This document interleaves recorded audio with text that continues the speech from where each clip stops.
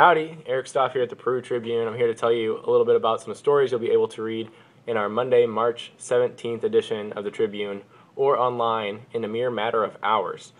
Our lead story comes from my pal Chad Abshire, who wrote about TRICARE and how healthcare changes for present and past military members may affect thousands of veterans, and Chad talked to Miami County Veterans Service Officer Jay Kindle about it. And our display story was written by me and my attending the Lincoln Day dinner Saturday night at the Miami County 4-H Community Building. I got to hear from U.S. Representative Jackie Walorski, Secretary of State Connie Lawson, and other local Republicans such as the Miami County Chairman Ethan Manning. And I also wrote a brief about a Lafayette man who was arrested on charges of battery in the presence of a minor Saturday at the Knights Inn.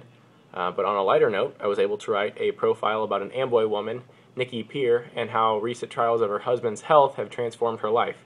It's actually one of my favorite stories I've been able to write here in my time at the Tribune, and it's really touching. It looks like we also have a story coming our way from Frankfort about job interview etiquette from the Frankfort Times editor Scott Cousins. Chad also contributed a business story for tomorrow's paper. He wrote about Breakaway Bike and Fitness celebrating 25 years in business, so kudos to them. And for sports, Nick Roby has two articles coming your way. One is on the Miami County Girls Basketball Player of the Year, and the other is on the All-County Girls Basketball Team. And he says he also has a brief about the Indiana All-Star Wrestling Meet, which is going on currently. And that's what you can read for yourself here in a matter of hours when our content goes online. My name is Eric Stoff with the Peru Tribune. Have a great day.